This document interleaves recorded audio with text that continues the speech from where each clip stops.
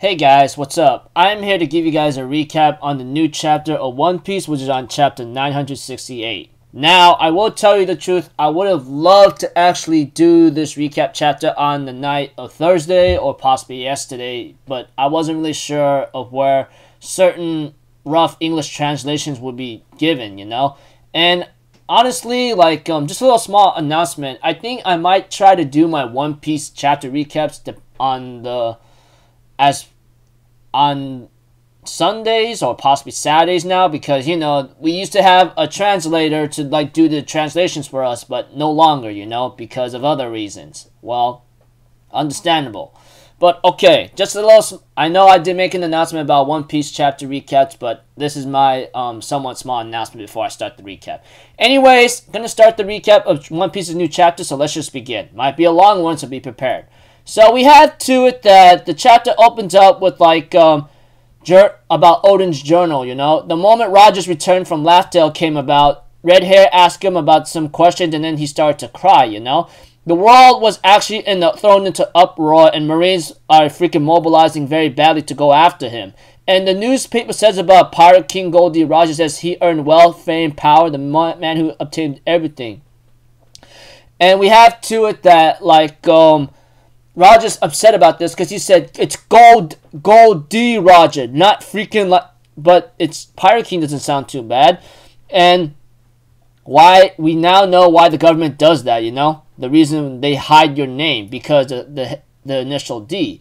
And we also see to it that the narration continues that the world began calling all things Roger had obtained with a certain name the hidden treasure One Piece, And we see to it that a lot of pirates are going after Roger to go after his ship and everything, And that includes Marines as well.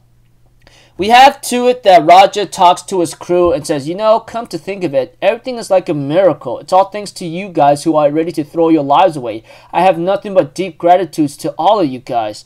And they go, oh, Captain, what are you saying now all of a sudden? It's embarrassing, you idiot. And we see to it that that Roger, it says, I'm going to declare it right here and now that the Roger Pirates are disbanded. And they go what? And there's a voice given to Oden and Roger somehow. It says, he will be born. Our king will be born. He will be born in a faraway sea. The day when two kings meet again will also make the whales happy. We've been waiting for so long, just a little more. This time it will be okay. It'll take about 10 years to be born. It'll take about 10 to be born and 15 to grow up. And they go who is it speaking in the seabed like this? And we had to it that Roger asked Shirley, when do you think that little mermaid would be born? And Shirley says 10 years. And we see to it that Roger says the voice is apparently the truth that someone will be born and they will succeed us. We were so fast, the One Piece, who do you think will find it? And Roger's like, my son, of course. He goes no way.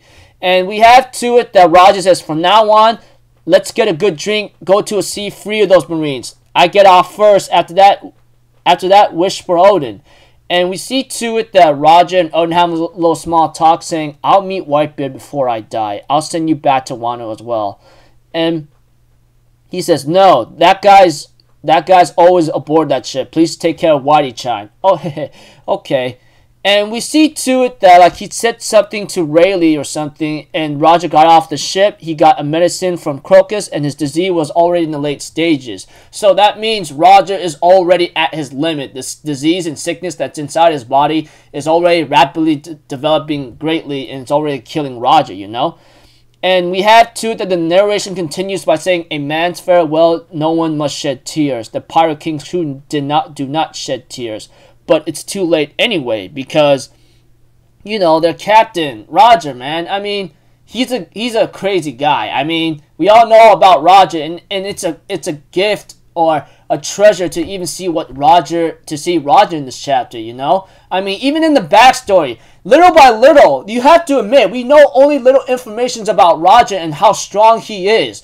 Hell, we get to see how strong he is when he clashed against Whitebeard, dude.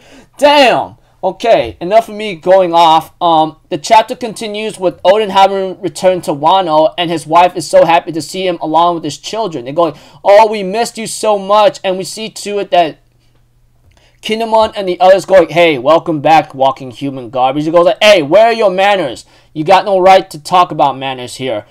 And we see to it that there's some other stuff going on. Everyone at Kuri was actually very happy to see him back, and Odin's like, I didn't expect a warm welcome. I thought they condemned my actions. But Kinemon says, it's all thanks to the gratitude of your wife, Lady Toki, you know? And we see to it that Kanjo also says, what an amazing person she is, not minding her illness. Every day she kept visiting this village and helping the villagers out. And Kawamatsu says, not minding your status as a daimyo's wife, she works as hard as everyone here. Also declare your name. She's been telling the adventure and the hardships you went through, you know? Right now, Lady Toki and the kids are indisputably the most popular figures in Curie. Since such a great person like her keeps praising you. And we see to it that Inugarashi explains that there's no single person in Curie to think you're a bad person, think you're bad of a selfish action anymore. Or the actions you take is never bad and never too selfish, you know? And he says, oh, thank you guys so much, you know? But we also see to it that, like, Odin asked about Denjiro and Ashura Doji, you know? And we have to it that Nekomamushi explained that they went their own since 1 year ago. And we see to it that Nekomamushi fills in the answer to Odin by saying, Ashura has been protecting this place from Kuri's Yakuza group and mountain bandits. Denjiro is traveling from one place to another, borrowing funds for Kuri and returning them. And we had to it that Odin's like, yeah, so they have been protecting this place from bandits borrowing funds, huh? I see, it's nice to hear business is doing fine. But we also see to it that, like, Odin asks a serious question, or he gets to the serious topic. He goes like, we have to that Kinemon's like, we're going to tell you everything from the start. I mean, ever since you departed from this country, we somehow have maintained the administration of the daimyo-less Kuri with the help of its people. And Odin was also told about his father, and Odin's like, yeah, it's what I was concerned about. My father's condition weren't good. It's too bad I wasn't by his side when he passed away. But Kinemon says, yeah, but the main problem was the next successor for Shogun position. For a reason we couldn't understand, Sukiyaki-sama appointed that Orochi. Odin also the narration continues for Odin by saying, I was thrown into confusion after I heard their story. They said Orochi is like a little brother to me. I was only lending him money because he was bought up by Yasu-san. Not to mention that he never returned the money I gave to him. Even more surprising, he is one of those Kurozumi people. To think Kurozumi Orochi of all people was the one appointed as my substitute. As the chapter continued on, Kinemon explained, I'm sure you already saw weird people when you came here, right? In each village, several weapon factories have been built, and their job is to observe the villagers working in it. The men were forced to work there by Shogun's order. All they got was nothing but little earnings that they couldn't feed their families with. And Odin's like, what? Why did they listen to Orochi? And Raizo says, this is where it gets ugly, because Kaido has his back, you know? And that's strength indeed. He's worthy of being called a monster. So Orochi's been using his power to, yes, and if people try to fight back, we have to it that Toki was trying to tell him not to tell him everything, but Odin says, no, tell me everything, right here, right now. What's going on here? And Raizo decides to bring Momonosuke and Hiroi-sama outside, you know? And they end up explaining what happened when Odin was still on his voyage. Half a year ago, at the weapon factory, a man opposed the manual label given to him, and then he and his family were freaking executed by Orochi. Not only that, Kinemon also explained, under Orochi's continuous violence, we were at the end of our rope. We let our anger took over and began attack Orochi's residence at the capital Flower, but Orochi made a secret move at the same time. Kaido and his force were already at Kuri. They raided this castle. The target was to kill Momonosuke-sama, who is the next successor of the Kozuki clan. This upsetted Odin so much, but let's continue, okay?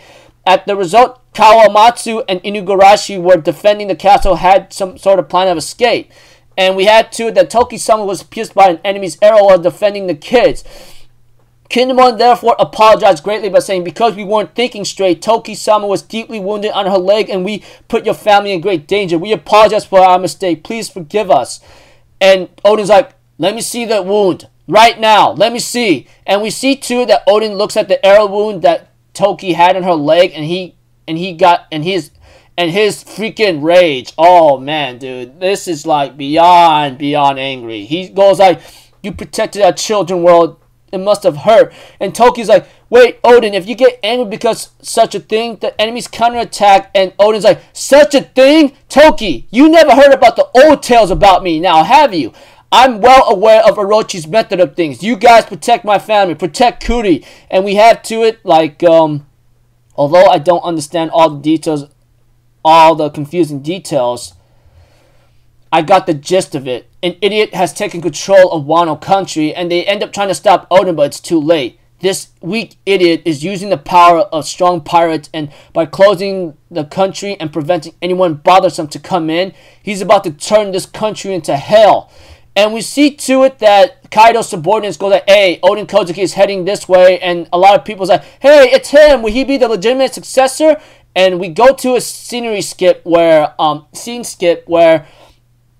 Odin literally annihilated all the forces protecting Orochi, and Orochi's like, "Hey, this is bad. What are you doing here?" And we have to it that like Orochi was already informed of what happened, and we have to it that Orochi stared at him in total anger and rage right now, holding two swords, and he was like, "Wait, Odin-san, I mean, think carefully. If you cut me down, Kaido won't stay quiet. Think about what happened to his country." But Odin does not care and says, "First, I'll cut your butt down, and then think about it." And he's about to freaking cut Orochi, and he says, "That's right. This guy is crazy," and the chapter ends off there.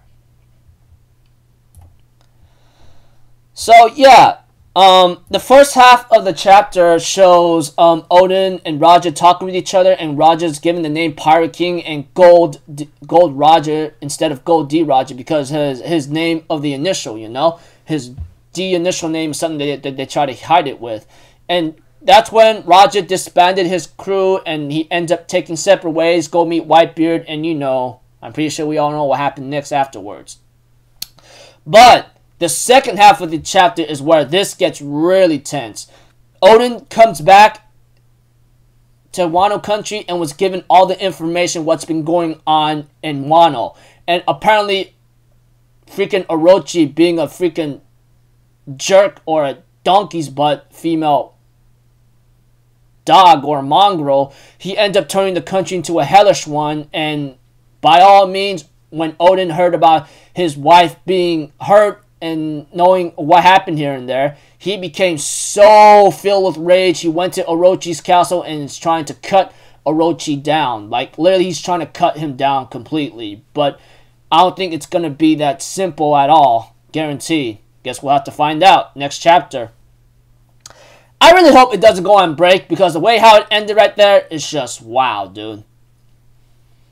So yeah, like I said, first half of the chapter is involving Odin spending his final moments with Roger before he disbands the crew. Odin returns to Wano, finds out what the hell is going on, becomes so filled with rage. But not to mention the message. One of the messages in the chapter in the first half was very actually important, because here's what it says. Like I said, I'll read it to you guys again. "He will be born. Our king will be born. He will be born in the faraway sea. The day when the two kings meet again will also make the whales happy.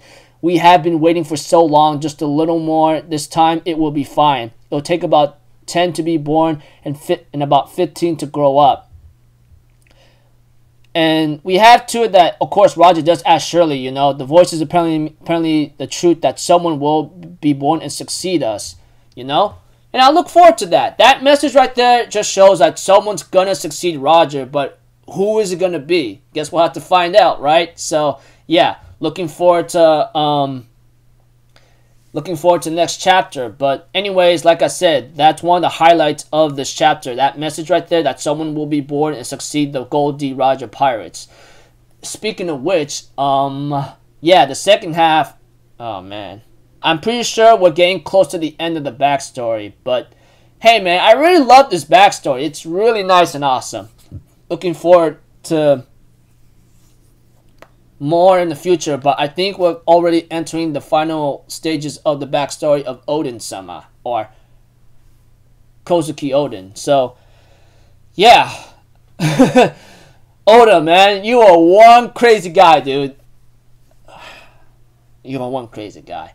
Looking forward to the next chapter. So until then, I'll see you guys in the next video. I'm Alpha Zero. Have a good day. I'll see you guys next time, alright? Peace out. Bye-bye. Toot-toot-toot!